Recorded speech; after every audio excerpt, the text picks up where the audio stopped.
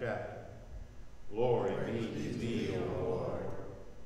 Jesus said, do not think that I have come to bring peace to the earth. I have not come to bring peace, but a sword. For I have come to set a man against his father, and a daughter against her mother, and a daughter-in-law against her mother-in-law. And a person's enemies will be those of his own household. Whoever loves father or mother more than me is not worthy of me. And whoever loves son or daughter more than me is not worthy of me. And whoever does not take his cross and follow me is not worthy of me.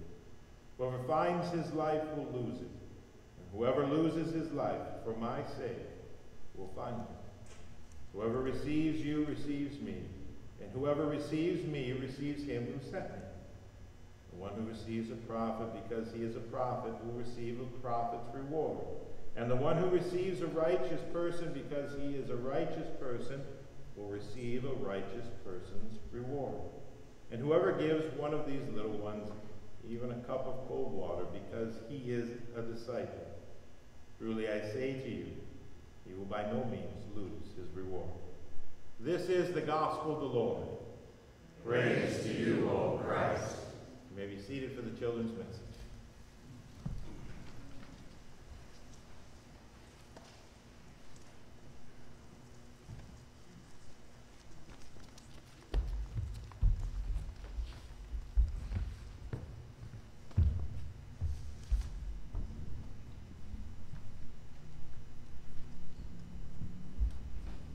How are you guys today?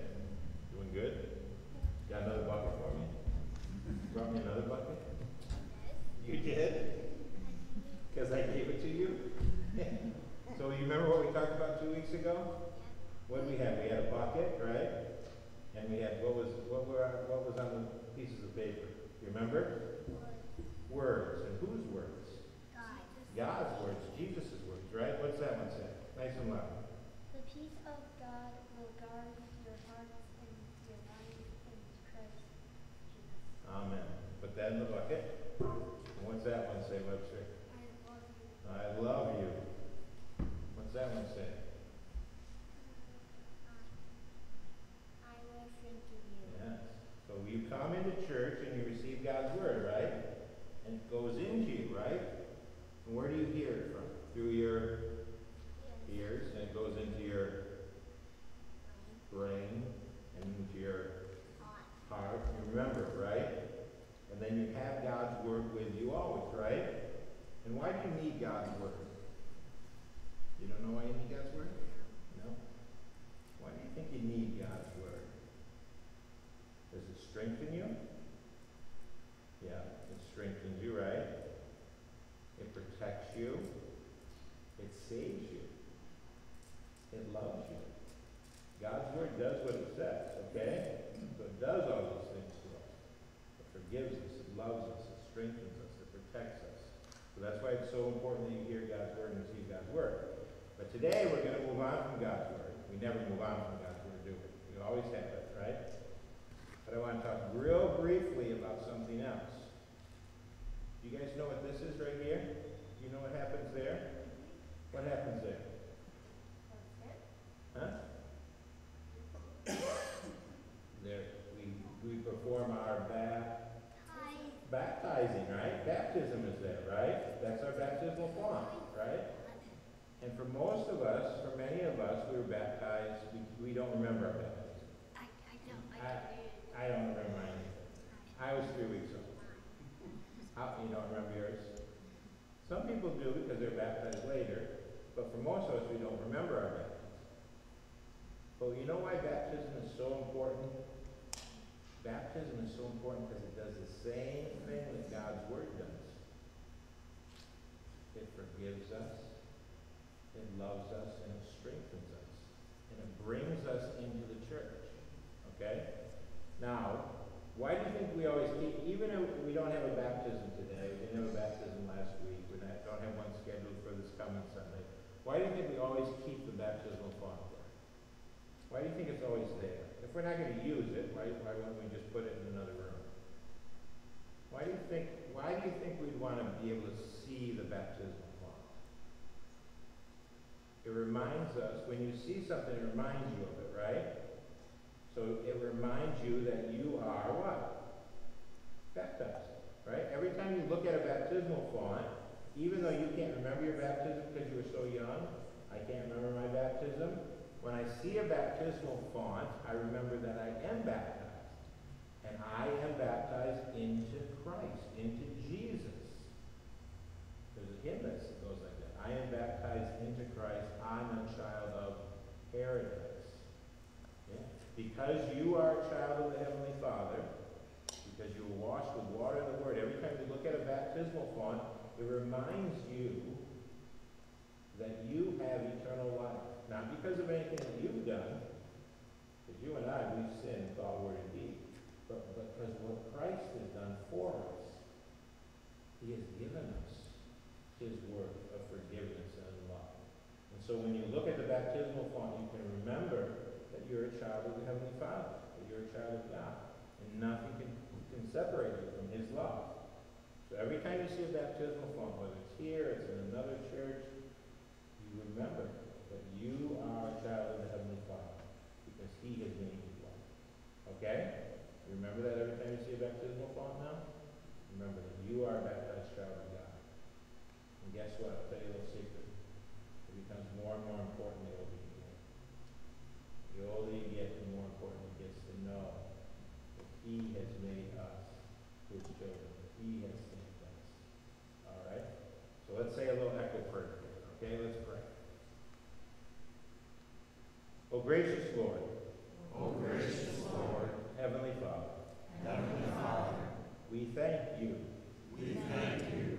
That through the water and word. That through the water and word. You have made us. You have made us. Your children. Your children. And that we have. And that we have. Eternal life. Eternal life. In Christ. In Christ. In Jesus' name we pray. In Jesus' name we pray. Amen. Amen. Thank you, guys. You want to keep the bucket for a little while? We can give that back to Mrs. Johnson. You know Mrs. Johnson. You can keep the words of it too. Okay?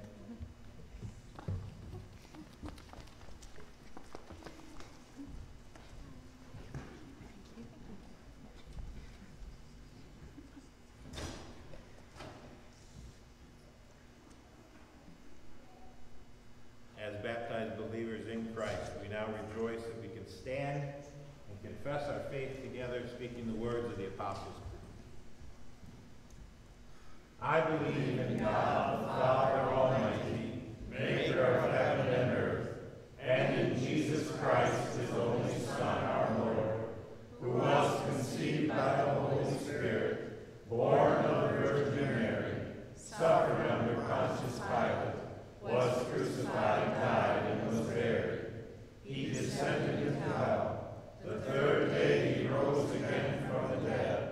He ascended into heaven, and sits at the right hand of God the Father Almighty. From thence he will come to judge the living and dead. I believe in the Holy Spirit, the holy Christian Church, the communion of saints, the forgiveness of sins, the resurrection of the body, and the life everlasting. Amen. You may sit for the hymn of the day, Let Us Ever Walk with Jesus.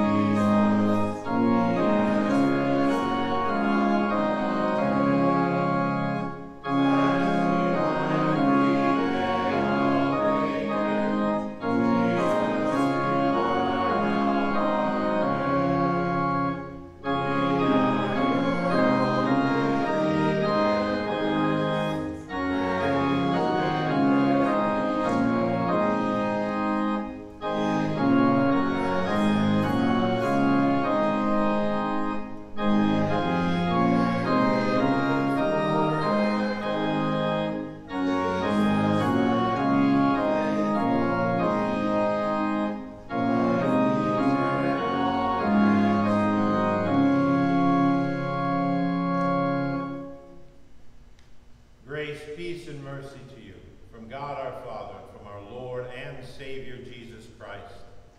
Amen. Today we continue our romp through the book of Romans. We're right in the middle of the book of Romans now, in Romans chapter 7. And as I said last week, Romans is one of those books in the New Testament that every Christian, every Lutheran should be reading several times each year. Now last week we heard about our baptismal union with Christ in his death.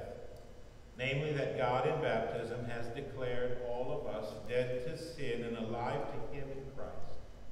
That each and every one of us, we have been baptismally buried with Christ in his death, so that we may be raised with Christ in his resurrection. And as a result, we are to agree with God's word to us in baptism and consider ourselves dead to the lordship of sin and alive to the lordship of Christ Jesus. Now, Romans chapter 7 deals with the reality of living in this forensic tension between the now of faith and the not yet of sight. This time between our baptismal death and resurrection and our ultimate and final death and resurrection.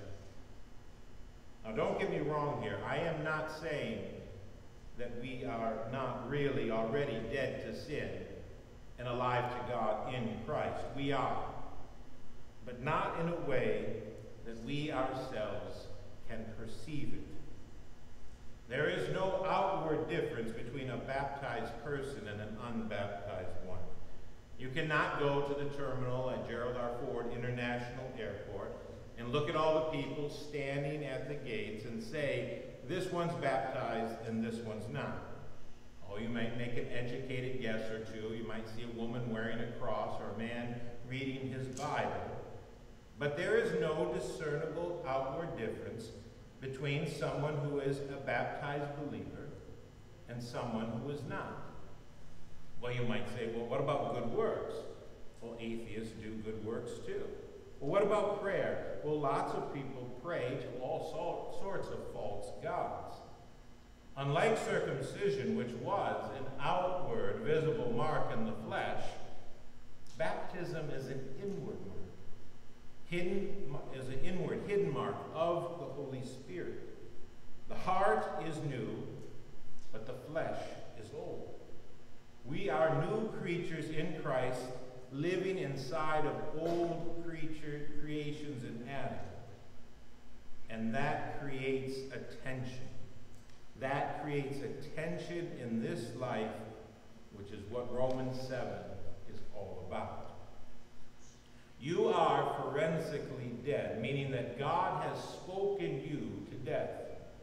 And when God speaks, it is so, no matter how long it takes in time for that to happen. For the mouth of the Lord has spoken it. The word says, be light, be sea, and dry land, be fruitful and multiply, and it happens ever thereafter, because the mouth of the Lord has spoken it. The word says, a virgin shall conceive and bear a son. And 700 years later it happens because the mouth of the Lord has spoken. And it is the same with you, and it is the same with me in our baptism. God has spoken. He has declared you dead to sin and death ahead of your death. And so dead you are, for the mouth of the Lord has spoken it. Now the Apostle Paul compares it to the marriage covenant. The law of marriage is binding only so long as both parties are alive. It is till death us do part. Once a spouse has died, the legal bond of marriage is ended. In the same way, we are legally bound to sin and death by the law. This is the condition in which we are all born. It is the condition in which you were born.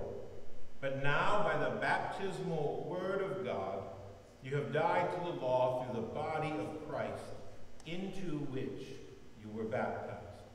You were once captive to sin and death, but now you have been liberated.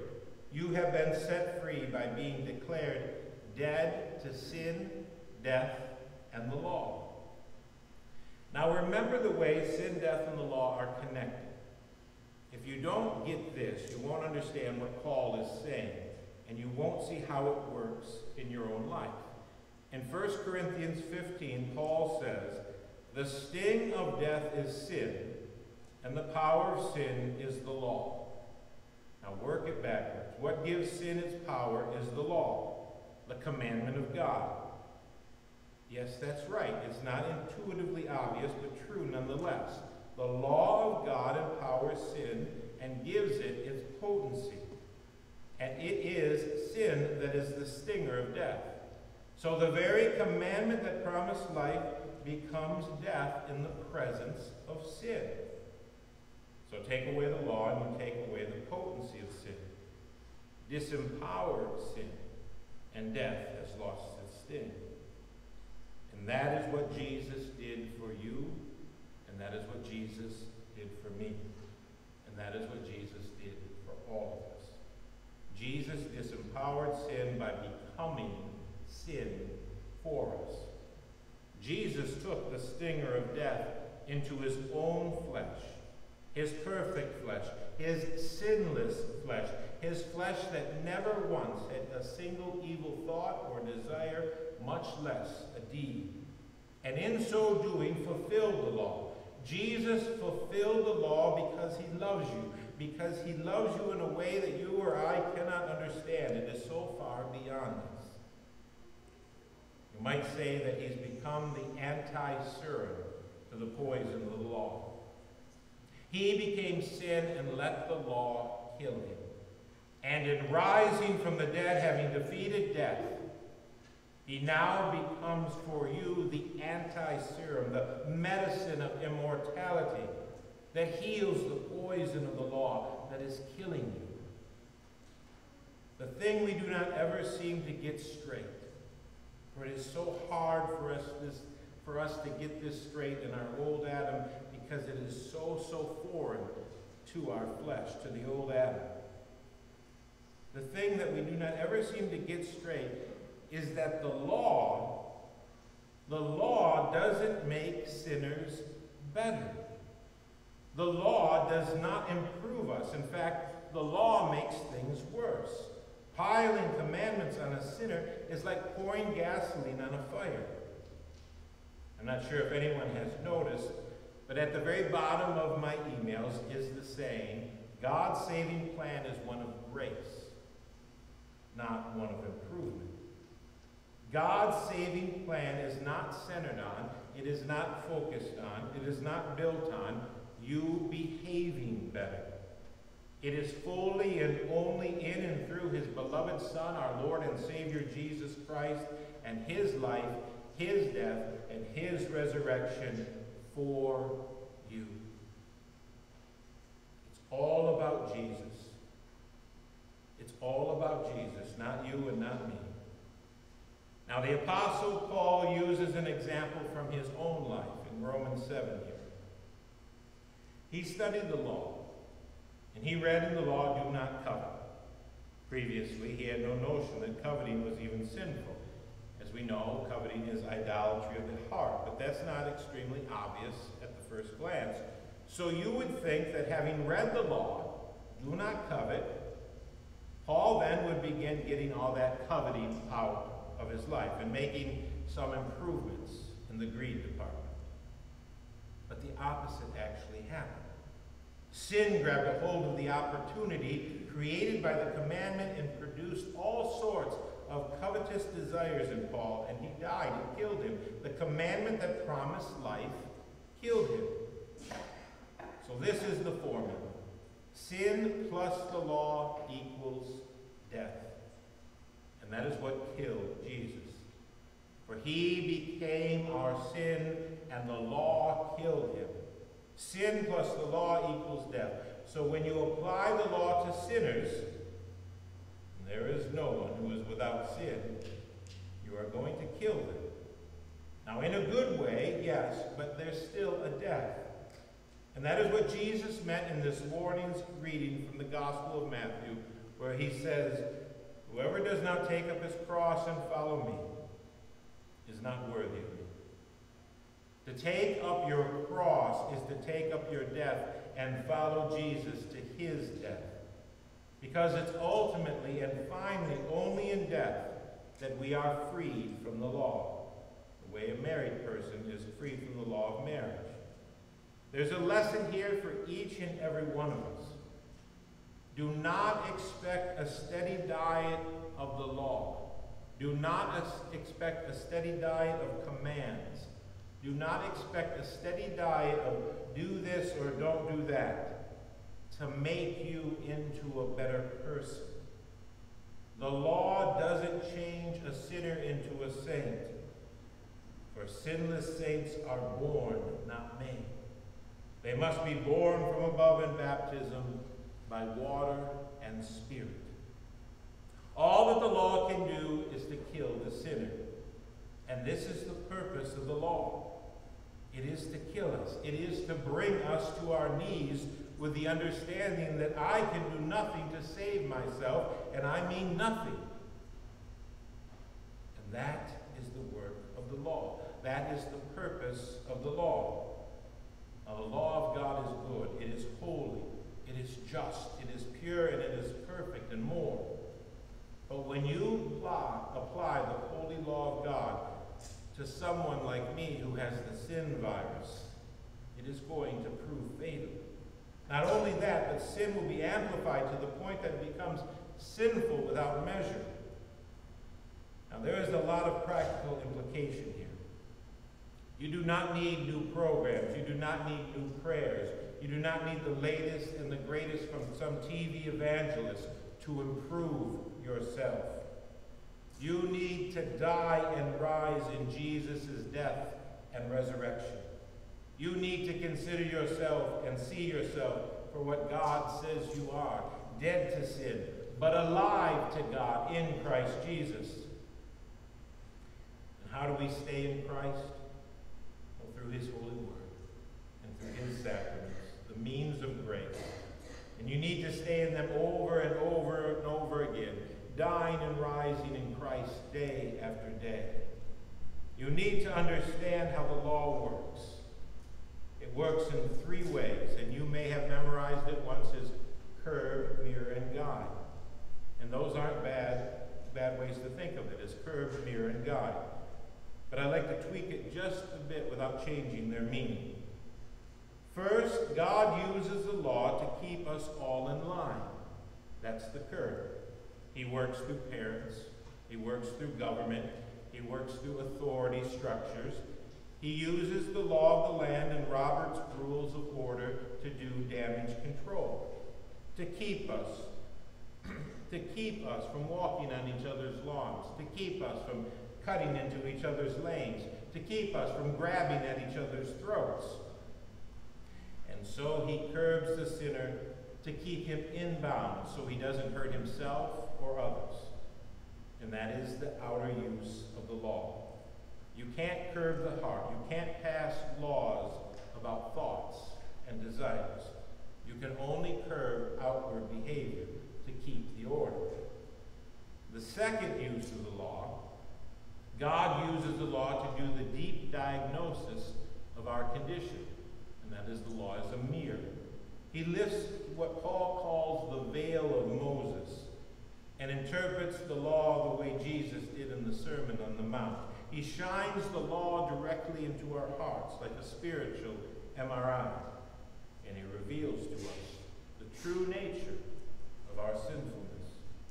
It's not just that we have sinned in thought, word, and deed. It's that we are infected by sin through and through. It's not just that we have problems, but we are the problem. That is what Paul is talking about here in the epistle reading. The law goes to the inner recesses of our heart and reveals that we do not fear, love, and trust in God above all things, but instead we are at the heart covetous idolaters. That sin you think is just a little thing. That sin that you think is just a little thing. when it is viewed in the perfect holiness of God, is utterly sinful beyond measure. Every gossipy word, every adulterous look, every covetous desire is another symptom of how deep the condition goes. And that is why we continually need Christ, why we continually need Jesus, for he is the medicine of immortality, who became our sin and died our death, who took death's stinger and disarmed it. He kept the law. He kept the law perfectly, and the law killed him in our place. And he conquered it all in his dying and rising. And now being baptized into Christ is to be reborn in him, to become something completely new, a new you. The old you in Adam, yes, is still around. But now you are new in Christ. For God himself has declared the old you dead. You are no longer bound to sin. That marriage is ended. You are free to be bound to Christ, which is true freedom. There is no condemnation for those who are in Christ Jesus. Now that brings us to the final and third way that God uses the law as a guide. Something we will hear about in the next couple of weeks in the Epistle to Rome. That he puts the law into the hands of the new you. He puts the law into the hands of the new you and says, now you mortify the old you. Drown that old Adam of yours in baptism every time he rears his ugly head. Say no to his sinful desires. Don't follow his sinful heart. As I said last week, do not put sin back up on the throne again. It leads only to death. But follow the heart of Christ, which you have, that leads to eternal life. In other words, now that we are free from the law, God gives us the law to do what he has already declared to be done in baptism. Mortify the old you. You're already dead in Christ. You have nothing to lose but sin and death. So now live as one who is widowed to sin, but living to God in Christ Jesus. And we'll have much more on that next one. Now the take-home thought for today is this. This is the take-home thought for today. Rules and regulations, laws and commandments will not make you better or less of a sinner or improve your status with God. But being baptized into Christ, you are already now a sinless saint in the eyes of God. You have been redeemed by the blood of Jesus. You have been covered with his righteousness. You have been rescued from death, and you have been brought to life. You and the old Adam no longer live as far as God is concerned. And the life you now live in the flesh, you live by faith in the Son of God, who loved you and who gave his life to save you. You are free in Christ. Yes, free. In the name of Jesus, amen. Amen. Now the peace of God, which surpasses all understanding, keep your hearts and minds in Christ Jesus. Amen. We stand to sing the hymn of response, the offertory.